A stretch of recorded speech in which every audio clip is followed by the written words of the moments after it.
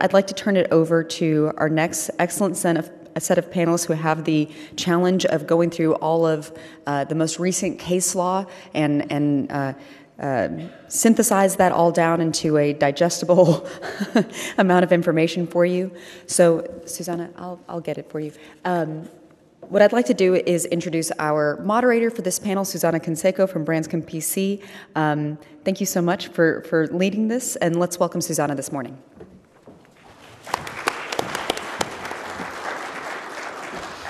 Thank you, Sarah. Good morning, everyone.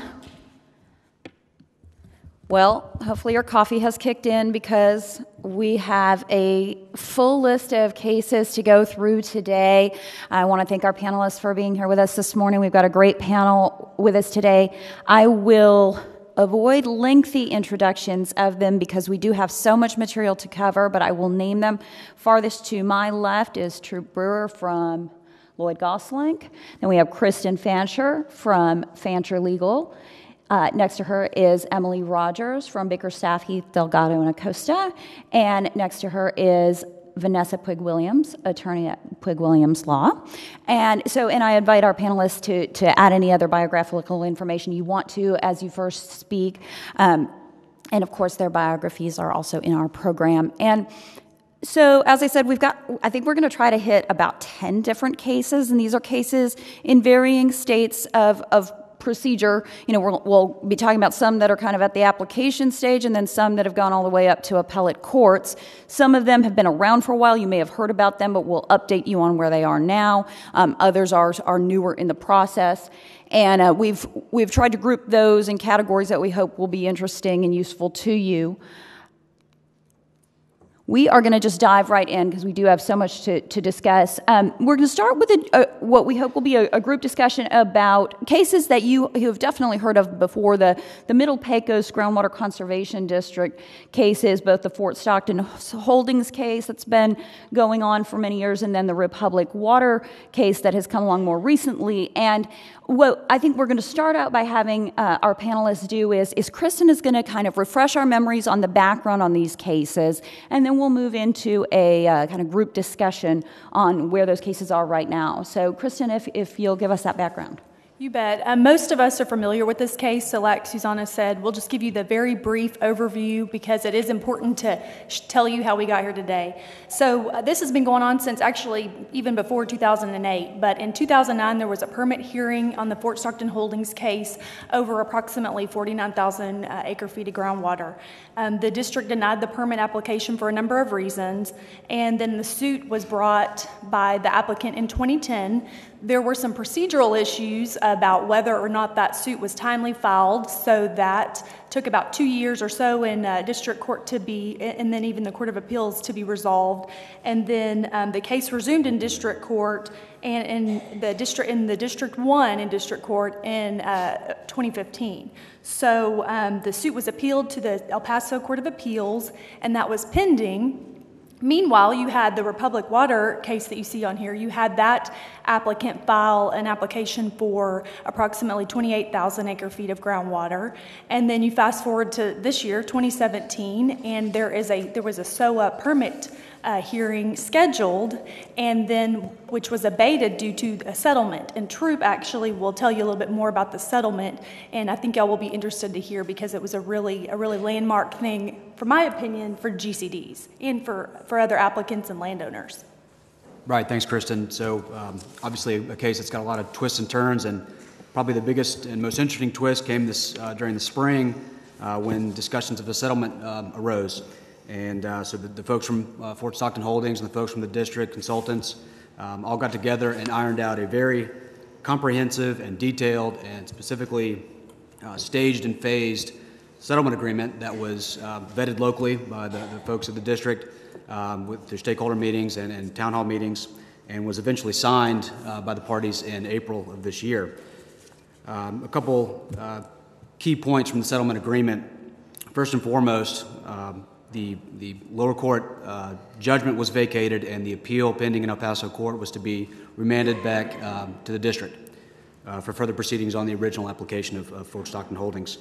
The district asked Fort Stockton Holdings to reduce the original requested amount in their permit to 28,400 acre feet and simultaneously file with the district an amendment application to amend their existing historic and existing use permits by that same amount, a correlating amount, 28,400 acre feet, which is what the district had proposed all along, which is what we thought was consistent with the holding in guitar and was a paramount key to the settlement. In turn, Fort Stockton Holdings requested that the district initiate a rulemaking to amend its Management Zone 1 in order to recognize some hydrological differences between the areas of the zone and to establish acceptable aquifer fluctuations and thresholds for pro rata cutbacks in aquifer production. Fort Stockton Holdings also agreed to donate 4 of its own wells to the district's monitoring program, and I think most importantly, the district and Fort Stockton Holdings negotiated special conditions in the form of defined aquifer levels that triggered corresponding cutbacks in production on a percentage basis. I think this, we've heard a lot about regulatory certainty from some of the speakers this conference, and I think that, this defined cutback in corresponding trigger levels embodies that regulatory certainty. It's certainty for the district, it's certainty for the applicant, the permittee, to know how and when they're going to be cut back, and it provides certainty to the end users of that water as well, so they can plan for those events. I think it was Dean Hardberger who spoke to us Tuesday about the difficulties in putting a value on water in this state, particularly due to the fluctuations and the differences in water markets across the state in different areas. So I think regulatory certainty can help define value, or at least, at the very least, eliminate one of the variabilities in determining value, and that's beneficial to all parties. Last and not least, the district was allowed to recover all the awards of court costs and expert fees and all the various suits that Kristen had mentioned from the federal court, state court, and other administrative work that had been done. So just really quick to go over kind of a brief timeline of this phased implementation. So in March, the discussions began, the settlement was proposed. In April, the district had these the town hall meetings vetted with its local constituents, and eventually the parties signed the deal in April. Moving over to May, the motion to vacate and remand was filed in the El Paso Court of Appeals. Moving on to June, Fort Stockton Holdings began to settle with some of the other parties in the case. There was a lot of other governmental entities, counties, water supply districts, utilities that were interveners in the underlying suit. So there was a lot of ends to tie up with those folks as well. Also in June, the El Paso Court of Appeals granted the motion to vacate and remand. And in July, the district had the remand hearing. Also in July, the district conducted a rulemaking workshop to vet these new changes to Management Zone 1. The remand hearing was held, and the simultaneous amendment of the existing historic and existing use permit and granting of a corresponding amount in a new production permit for a new use beyond the historically protected irrigation use was granted. It all happened simultaneously. However, there's a little bit of a wrench thrown in. A third party, another producer within the district, filed a request for party status. And so the settlement, implementation of the settlement agreement has effectively been stayed by request of Fort Stockton Holdings and this third party pending the resolution of this request for party status. So things are on ice briefly, but the few phases that remain are the finalization of the rulemaking and the ultimate entering into a well monitoring agreement between Fort Stockton Holdings and the district. So that's where we are today. Great, thanks, Troupe. And so it's sounding like, you alluded to there being various parties involved in this settlement. And so I think Kristen and Emily, if you would weigh in kind of on what that looked like for the other parties kind of on the outskirts of this and how that settlement all came together. Yes, like Troupe mentioned, it was not only did the applicant settle with the district, then there was the other big protestants that were involved, which included City of Fort Stockton, Pecos County, and then also my client, which is a retail water supplier out in that area. And from my client's perspective, obviously the regulatory certainty was huge for them, in addition to some mitigation. So this was in my opinion, a really good template for where there's conflict in other areas to see how this was resolved. It truly was, and kudos to the team that did the initial settlement with the district. It really is, I think, landmark and shows the kind of coming to the table that can happen with as many parties and as complicated of a history as there can be. So that's from my perspective and my client's perspective why it was really important, and I'm glad to see, and I hope to see that applied in other areas as well.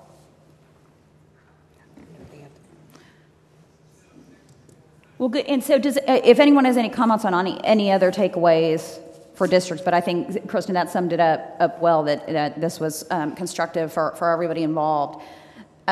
Okay, well, we will move on to a case that we really think, implicates GCD rules and their implementation. And Vanessa's going to tell us about this Wimberley Springs Partners versus Wimberley Valley Watershed Association, which also, the important party that falls out of the style in that is the Hayes Trinity Groundwater Conservation District. And so, Vanessa, if you'll tell us about kind of what the background is on that case and where it is today. Sure.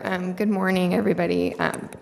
So I'll just give you a little bit of background and then the procedural history, and then we can kind of talk about some of the takeaways from this case. It's really more of an administrative procedures case, less about groundwater. It just happens that it was the rule of a groundwater conservation district that is at issue and that was being interpreted. And so it centers around the Hayes Trinity Groundwater Conservation District's rule that basically informed non-applicants as to when they are supposed to file a contested case request. And these are old rules. Hayes Trinity has since amended its rules, so it's not really applicable right now in the sense of that specific rule, but there are some things I think that we can learn from the case. Basically, what happened is that Wimberley Springs Partners applied for a groundwater permit at the Hayes Trinity Groundwater Conservation District. This was back in 2011. Hayes Trinity held a hearing. There were no formal protests that were submitted, and so they granted the permit. After they granted the permit, the Wimberley Valley Watershed Association, which is a nonprofit landowner in the area, and several other landowners filed a contested case request protesting that permit. And Wimberley Springs Partners filed a motion with Hayes Trinity arguing that the request was untimely. And that's because they argued that the rules only permitted applicants to file contested case requests after the permit has been issued, and that non-applicants were supposed to submit prior to the permit being issued. So Hayes Trinity granted Wimberley Springs Partners' motion and denied Wimberley Valley's contested case request. Wimberley Valley then appealed that request to district court in Hayes County, and the district court ruled in favor of Wimberley Valley Watershed Association. There's a lot of Wimberleys here, so they ruled in favor of the potential protestants and held that Hayes Trinity had acted arbitrarily and capriciously and abused its discretion when they denied Wimberley Valley's contested case request. So Wimberley Springs and Hayes Trinity appealed this decision to the third court, and it took almost 4 years for the third court to reach a decision.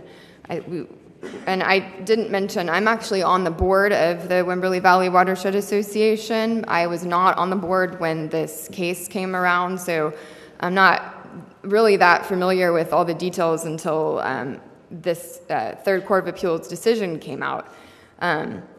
So, we often wondered, did they just lose it? Was it under a pile of papers? We really didn't know why it took so long, but it took 4 years, and they overturned the district court's ruling and held that basically Hayes Trinity's interpretation of their rule was reasonable, and that a reasonable person would have been able to ascertain that they should have filed a contested case request prior to the board issuing the permit. So where we are now is that that was in May, where the third court issued its ruling, and the Wimberley Valley Watershed Association has filed a motion for rehearing and bank reconsideration. And the central argument, I think, of the case right now is really whether the rules provided fair notice or due process to applicants regarding, that deadline. Well, and I think that this brings up an important point probably for everybody in the audience. And I guess I'm going to ask a multi-pronged question that then anybody who wants to can kind of jump in and answer the different prongs of that. But I mean, do we think that the same thing would happen today? I feel like maybe changes in Chapter 36 in recent years on what districts have to have in their rules regarding a deadline for filing a request for a contested case hearing might mitigate this. I'd be interested in hearing your thoughts. And then, what would be a takeaway that y'all would give for districts in thinking about and drafting the procedural rules, and what are maybe some ways that districts can avoid getting in this situation in the first place? So lots of questions there, but it gives kind of some fodder for discussion here. Yeah, I mean, I think that in last session in 2015, Section 36.415 was amended that requires districts to establish a deadline for non-applicants to submit a contested case request. So I think that specific issue, has been addressed, but I think the larger issue is that it still provides districts with a lot of discretion, and so therefore there isn't going to be uniformity in some of these procedural rules. So, I think one takeaway could be that whereas with other state agencies, we have the Administrative Procedures Act that basically provides that structure for these contested case requests and hearings, that maybe a parallel is needed in the groundwater district world. So that could be one takeaway, whether it's the legislature actually enacting laws that would guide that, create that, or whether it's a model set of rules. But I think that the groundwater districts could maybe benefit from a uniform set of procedures. I would just add that it's really important for districts to make sure they do have clear procedural rules. That will help you avoid some of these things going forward. You want to fill in the gaps that Chapter 36 hasn't provided, so that if you're looking at it from the outside, you could follow the rules and you know what was supposed to happen. Well said. Yeah, and I think another issue is that in this case, apparently the general manager actually told the Wimberley Valley Watershed Association and some of the other landowners that they could submit their contested case request after the board issued its permit. So they should not have relied on that information from the staff, because it's really the board that's the one that should be interpreting the rules. And there's law around that, but I do feel like it would have probably behooved the general manager and the board to have consulted with their attorney. And I just think that really when you're dealing with contested case requests, the general manager's job is to just process that. And I talked with Greg Ellis, who represents Hayes Trinity, and you said something interesting. The general manager should not be interpreting the rules, and if you take another approach, then staff's really getting to rewrite the rules. So I think that's an important consideration. All right. Well, great. Thank you for that discussion. We'll move on now to the Lone Star Groundwater Conservation District versus City of Conroe case regarding immunity, and Troupe's going to tell us about that. Drew Miller talked about this case yesterday too, but Troupe, if you'll just kind of give us the lowdown on that case and kind of where it is.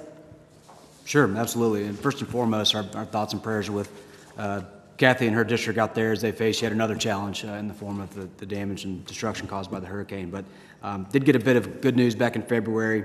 Again, I think this is something that most folks in the room are familiar with to some degree, but fundamentally the suit is a rule challenge to the district's rules. And there were some preliminary motions filed at the district court level and some rulings on those motions that were appealed to the Court of Appeals in Beaumont. So again, talking about preliminary issues here, specifically pertaining to immunity and the award of attorney's fees. So the district court had ruled that the directors were not immune from suit, and the suit could proceed with the directors attached to it. Also, the district would be on the hook for attorney's fees. Fortunately, in February, the Court of Appeals reversed that ruling, saying, district directors, yes, you are immune from suit for your official votes and actions, and no, district, you are not going to be on the hook for attorney's fees in this suit. So the proceedings were remanded back to the district court level. The initial filings were pretty complex, a lot of issues, but now that it's back on remand, it's pretty much parsed down to the fundamental issue, the rule challenge. So the large water producers, as they've been named in this case, filed a motion for summary judgment, I believe, at the end of July, saying simply the rules are void as a matter of law, please strike them. And I think the district answered about 2 weeks ago or so with a reply to the motion for summary judgment and their own cross motion for summary judgment saying, no, the rules are legit as a matter of law, dismiss the suit and let us get on with our business here. So at their pretty early stages on remand back at the district court, so we'll keep everybody tuned in on that. Good. It sounds like that's moving forward on the merits, but we've got some answers on immunity. So, all right, and also having to do with the Lone Star Groundwater Conservation District, Emily's going to tell us about the petitions that have been filed regarding the DFCs there. So, obviously, there's a lot of litigation going on between various parties in this matter, but in December of 2016, an entity called Quadvest LP, which is an investor-owned utility in Montgomery County, and also in a separate petition, Conroe and I can't say the word today, Magnolia, filed petitions with the district to challenge their DFCs. Basically, those petitions allege that the district failed to properly consider effects on private property and the socioeconomic effects. They basically said you're effectively condemning our stored groundwater, and that they complained that the DFC for Lone Star was different than other DFCs in the same in neighboring counties in the same aquifer. So the way this procedure goes, those petitions get filed with the district. The district then sends them over to the Texas Water Development Board, who needs to prepare a scientific and technical report analyzing the DFC and submit that to the State Office of Administrative Hearings. In April of this year, the Water Development Board did submit that report, and that study centered on if and how the best available science was incorporated in the DFCs adopted by Lone Star. And in the study, the Water Development Board found that the best available science and data was used on aquifer uses and conditions, water supply and management strategies, hydrological conditions, environmental impacts, and subsidence. There were two issues, that the Water Development Board, I would say, punted on. On the socioeconomic impacts, the Water Development Board said, hey, we don't know what basis a district is supposed to use to determine socioeconomic impacts, so we can't make a determination about whether or not they use the best available data. Okay. On private property rights issue, the Water Development Board said that these issues were beyond their scientific and technical report. So you've got two issues that are just there. Those are the issues that are going to be litigated in the SOA case. And the Water Development Board has provided no guidance as far as I could see on that. But in the end, the Water Development Board said for the feasibility of achieving the DFC, the DFCs for individual districts are feasible because the DFCs are based on regional hydrologic and groundwater conditions. So basically, they've said the DFCs are feasible, but conditions outside the district could impact the district's ability to meet those DFCs. So you have these two petitions that have been filed. They're consolidated in a contested case hearing before SOA. Right now, in the procedure, they had a preliminary hearing in May. They're going through discovery right now. I know there's been depositions of various people who are not involved in the case. Pre-filed testimony, that's where you do your direct case and you write out your testimony, is due at the end of September, and they're supposed to go to hearing on the merits in the first week or so, first part of November. We'll see if that actually stays that same schedule considering Harvey and everything that's going on there. But for now, we look like we'll have a contested case hearing the first part of November. And so next year at this time, we might have more to discuss about how the outcome comes of it. I mean, I think we're all pretty confident this is the first DFC appeal under the statute that was adopted with the new procedure. So, Lone Star's getting to make the, how the procedure goes, and let's see if the water code and what they set up works.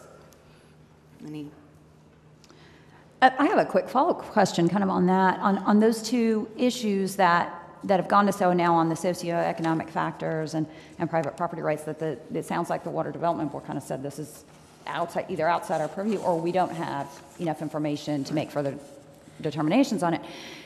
What do you all see happening as a result of this first case? And do you see a result coming out of the SOA proceeding and then maybe any appeal of that that would resolve those issues, that would give districts more guidance and give the Water Development Board more guidance? Or do you see that as needing to come from the legislature eventually to flesh out those factors that are supposed to be considered, but that may be challenging for everybody? Well, I would say that it would probably have been better to come from the legislature, how they wanted those issues to be fleshed out. But the first PFD, that ALJ will analyze it. So these parties are really going to give us a template about what should be considered. So whatever the ALJ says, if they say, yes, that's a factor you can consider, or that's not a factor that was important, that's going to provide a template for the rest of parties going forward, other districts and people that want to challenge the DFC. What do we need to be looking at? So Emily, did you say that the Water Development Board said that pumping from outside of the district could affect the DFC? That's my understanding of what their analysis was. Yeah. I feel like that's an ongoing issue in a variety of ways about the impact that other districts pumping has on the DFC. Sure. So this will be the first stab at that issue. But yeah, it sounds like LJ will get the first stab at kind of answering these questions. On the socioeconomic impact, the one thing that I think the district looked at the effect of subsidence and how that as the socioeconomic impact, whereas these groundwater users are saying, your limits on my ability to pump groundwater, that's the socioeconomic impact. So there's kind of two different ways that it's being looked at. So we'll see going forward whether or not it has to be the actual pumping of the groundwater as a socioeconomic impact, or if it's some other kind of result of the pumping. Great. Well, that'll be one to watch for sure. All right, I think we'll move on now to a category where we're gonna talk about three different cases, either applications or some have become cases that we think have some common themes here, and this is the general theme of landowner concerns, but either for their wells or for their interest in groundwater. If they don't have wells, they may still have, as landowners, have their interest in groundwater that they may want to protect, and they're kind of going about this in different ways. So I think we're going to start out. Vanessa, I think, is going to tell us about the application of Need More Water, and we'll move on, and then Vanessa, if you'll get us started with that one. Yeah, I think one of the, in my opinion, results of the Day case is that it's empowered a lot of landowners that I think otherwise wouldn't have felt they had the tools to basically try to protect their groundwater from being drained. And so I feel like we're starting to see a little bit more friction between landowners, with groundwater districts sort of being in the middle. So I work for the Trinity Edward Springs Protection Association. I'm the executive director and general counsel.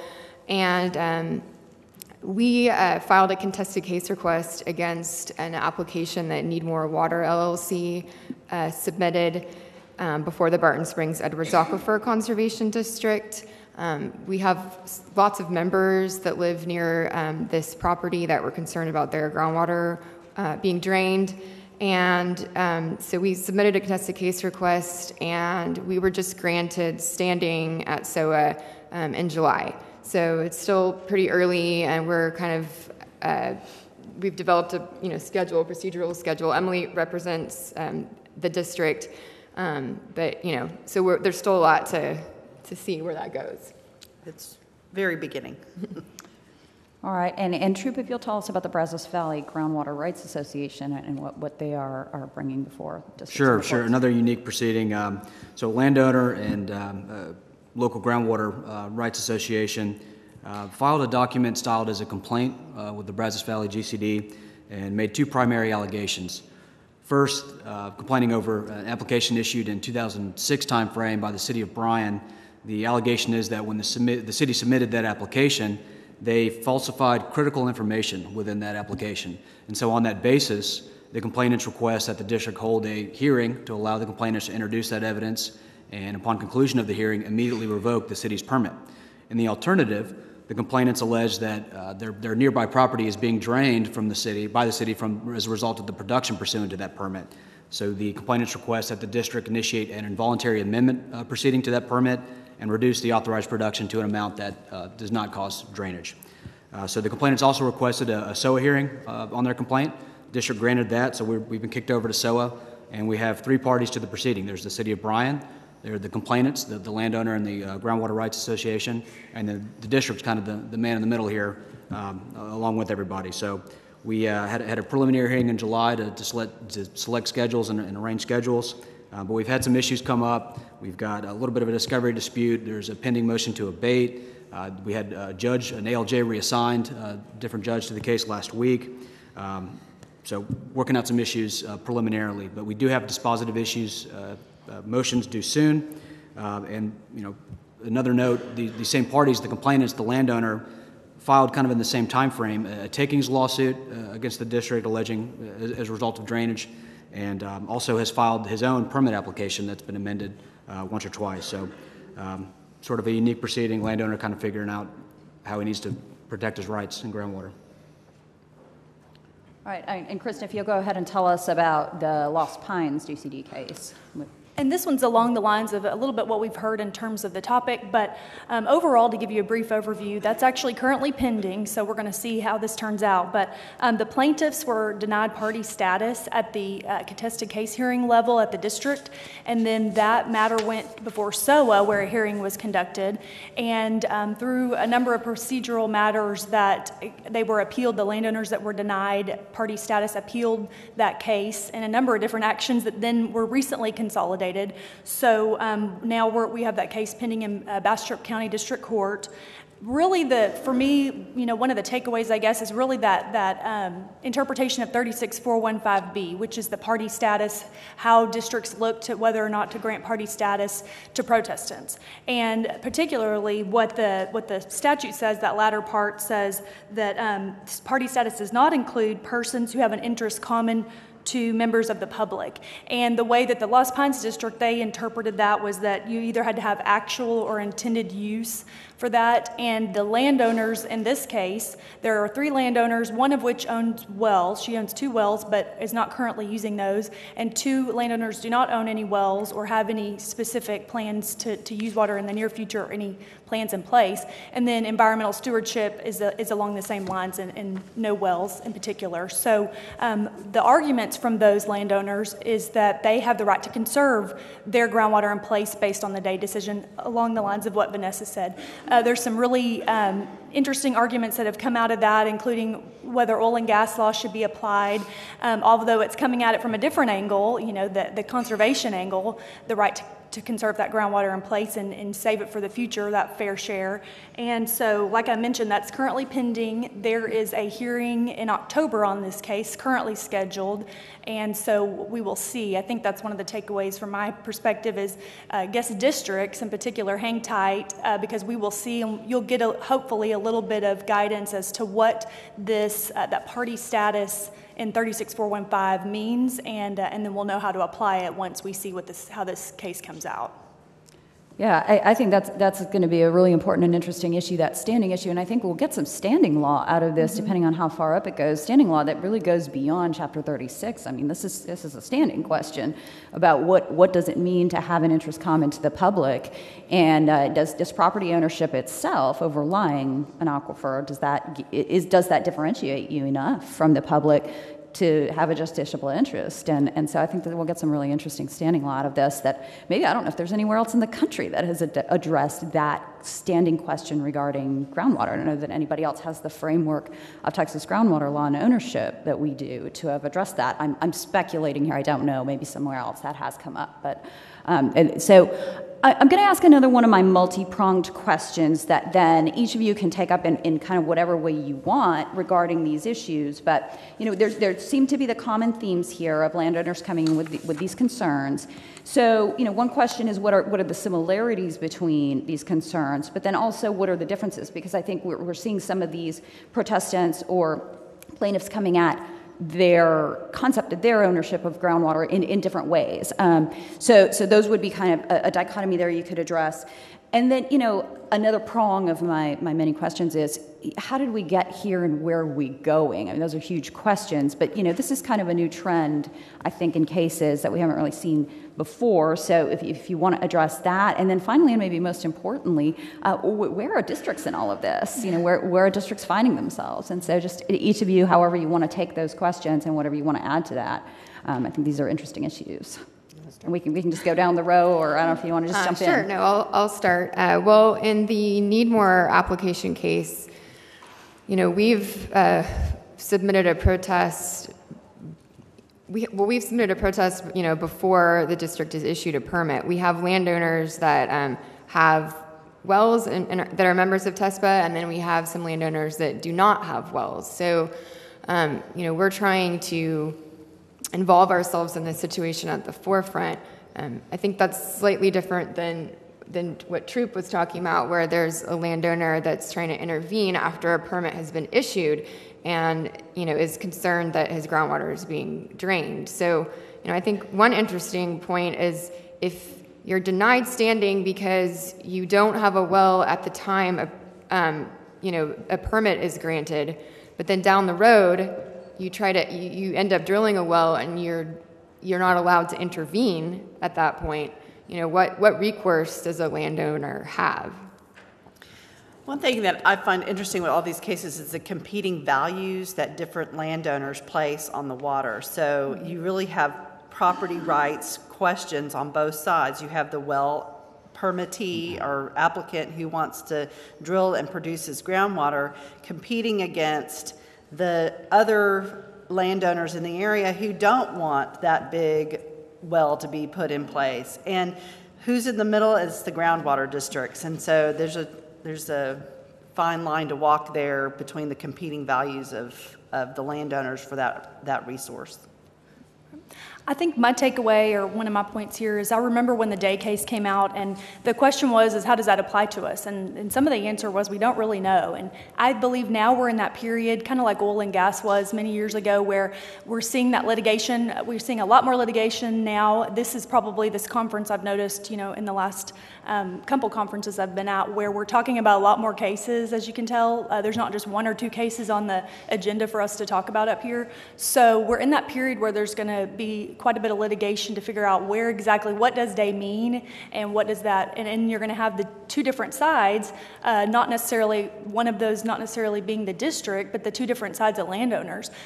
For example, the landowners that are claiming they have the investment-backed expectation, they have wells drilled and infrastructure in place, versus those that are wanting to conserve it in place and possibly produce in the future. So I think that those two, and like Emily said, that there'll be a little bit of the district saying, hey, give me some direction here, while these landowners go and fight over what this means. And I guess from a district perspective, that's a good thing to be sort of waiting on some of that guidance. But that's where I see this headed, in basically litigation to figure out exactly what day means and the implementation of that.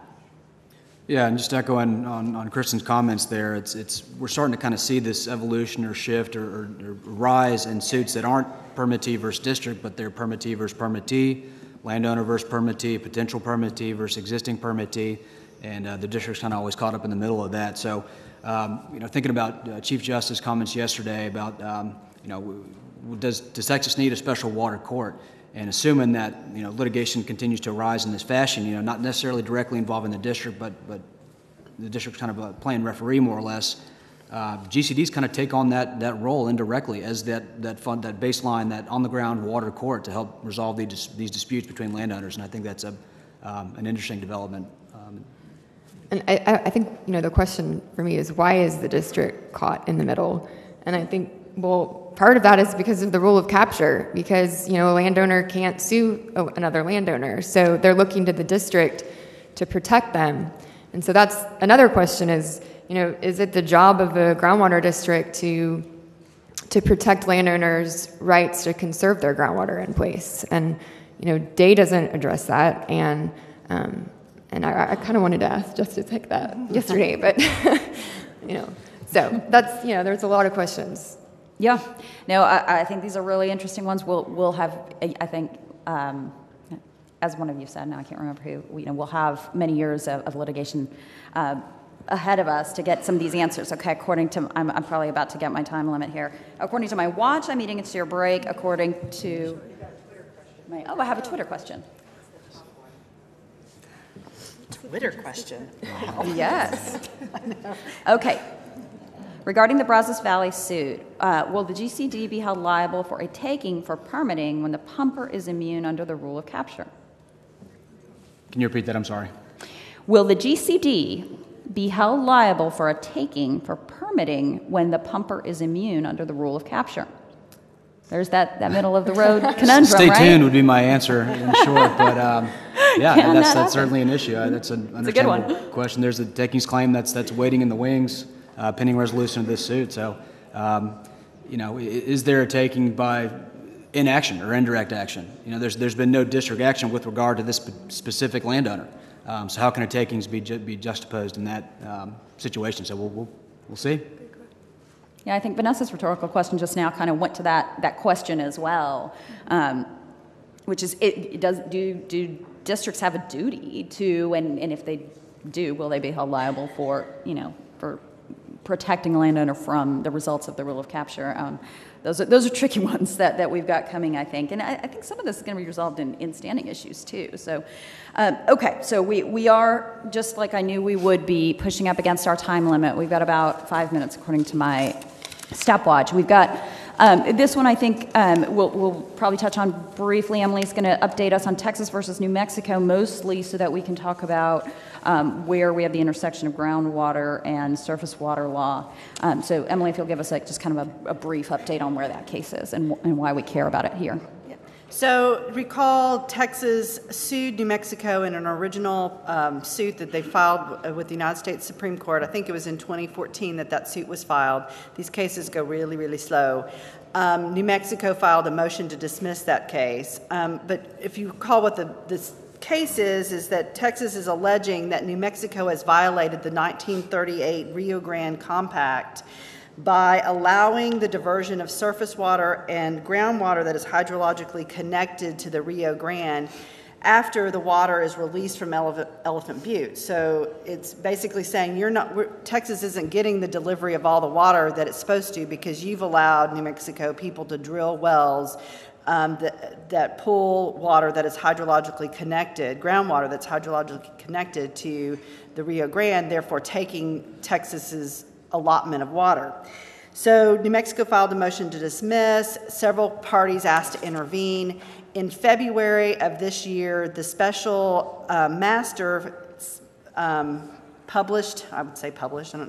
issued his report on those motions to intervene. It's 278 pages long, and it is a treatise of basically Rio Grande Compact history. So if you're interested in any of that, I would go read it.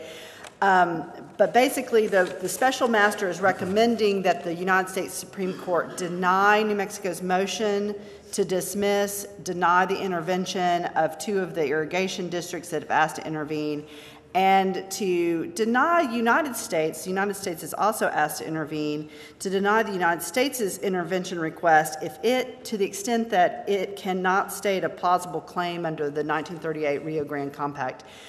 Real technical stuff, not worth really going into. We're a long way away from the resolution of that case, but really what's the interesting point is that it is about this connection between groundwater and surface water. So it will be good going forward to see how the United States Supreme Court addresses that. One thing I'll note that this is an issue that's ongoing, and currently in the San Saba River Basin, the TCEQ is pursuing enforcement actions against groundwater well owners who the TCEQ is saying you are pulling groundwater, your groundwater that you're pulling is actually surface water, and so you don't have the right to take that water. You need to have a water right, a surface water right, to be able to pump that from those groundwater wells. So we see this ongoing with several enforcement actions that TCEQ is pursuing for those kinds of issues. And so the dynamic there is, well, what if you're in a groundwater district? Who are those folks? Are those groundwater well owners? Who are they talking to? Right. So. You want to add anything to that? Yeah, I think generally, like Emily said, we're seeing landowners that have wells want some protection or some interaction with the district about what they have and their right. But then there's the question when you're along surface water bodies like that of whether it's state or groundwater, state-owned water or groundwater. So I think luckily it looks like, well, it may be a while, but we'll get some resolution on that. So for GCDs that have that issue, hopefully you'll have some guidance as to what that is. And then you have some TCEQ, obviously, in their pleadings and whatnot. You have some TCEQ arguments that you can rely on to say, hey, here's what we think our authority is as GCDs and go from there. And that's what I would say for GCDs at the current time is to wait and see, but then also know that you have TCEQ guidance in some of their arguments to rely on in terms of your protection of certain wells and where they are located along surface water bodies. One thing I'll say, the TCEQ defines underflow of a river to mean the water that's directly under the river, but also on the lateral sides of the river that flows in the same direction as the river. So the question then is that really the only water that's hydrologically connected to the river? I think you mentioned you had a study in Hays County. In Hays County, several hydrogeologists have they completed a study, I think it was last year, a gain loss study on Onion Creek, where they basically found that Onion Creek is surface water from Onion Creek is recharging the Middle Trinity aquifer. So,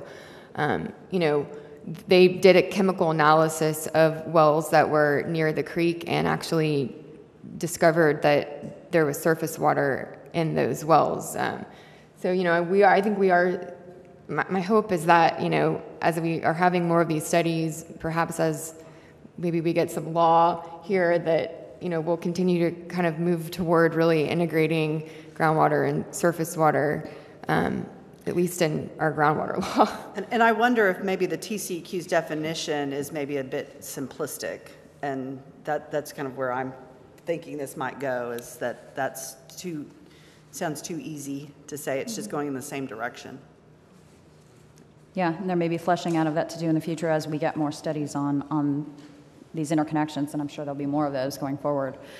Okay, as I expected, we've run out of time basically before our last slide. I think what I'll do is just say that as we heard the Chief Justice talking about yesterday, and as we know, the Texas courts are moving toward oil and gas and applying and using oil and gas law. We are familiar with the Coyote Lake Ranch case. Lightning Oil Company versus Anadarko is another new oil and gas case that has some implications that I think we now know will probably maybe someday could apply to groundwater as well, though we haven't seen it in that context yet. Panelists, I'll turn it over to you for like one more minute if you want to kind of just touch on these briefly or... We'll skip. Everyone knows Coyote Lake, and just the update on that, the motion for rehearing was denied, but I think the more implication is how it's being applied in other areas. Right, and the Chief Justice yesterday, specifically mentioned the expansion of oil and gas into groundwater law in regards to trespass, and that's what this case is about. So this was the Jim Murphy special right here. Jim and I were having a drink at TWCA at the reception back in June, and started talking about work. I'm sure that's my fault, Jim, so I apologize, but Jim mentioned a case that he had read about that was a decision recently issued by the Texas Supreme Court in May of this year. An oil and gas case. This is not an application of oil and gas law into groundwater. It's just something that we flagged as interesting. So the issue is potential trespass, and you've got two oil and gas operators, Anadarko and Lightning, going at each other. Real quick summary. Anadarko enters into a mineral lease with the state over some state property, the Chaparral Wildlife Management Area down on the way towards Laredo off 35. And being a wildlife management area, the state says, okay, Anadarko, well, here's your mineral lease, but if at all feasible, do not drill from the surface over here. So Anadarko says, all right, goes to the ranch next door. Ranch next door has their minerals leased to Lightning, but Anadarko says, I just need a surface lease with you so I can get my well drilled, get the horizontal well to go under the neighboring state property so I don't disturb the surface over there. Lightning, the mineral interest owner of the ranch, sues, saying, when you drill this well, this is going to be a trespass into my mineral interest. So just real briefly, the key question kind of is, whose permission is necessary for an oil and gas operator to drill through a mineral interest that they do not own to reach the mineral interest that they do have an interest in? And so you're kind of rewording that or rethinking that in the groundwater context. Whose permission would be necessary for a water well driller or a permittee in order for them to drill through a mineral state to get to groundwater, or to drill horizontally, in a similar context to the Anadarko and Lightning oil case. So the Supreme Court held that Lightning, no, you do not have a sufficient injury to maintain an action in trespass. A couple quotes from the court here. Ownership of property does not necessarily include the right to exclude every invasion or interference based on what might, at first blush, seem to be rights attached to the ownership. Secondly, the rights conveyed by a mineral lease generally encompass the rights to explore, obtain, produce, and possess the mineral subject to the lease. However, they do not include the right to possess the specific place or space where the minerals are located. Thus, unauthorized interference with the place where the minerals are located can be a trespass only if the interference infringes upon the mineral lessee's ability to exercise his right in those minerals. So just something to think about going forward. Again, nothing that's been applied in the groundwater context, but certainly has some implications that I think folks can see the parallels there. All right. Well, thank you for giving us part of your break as part of our panel. Please join me now in thanking our panelists for all their insights.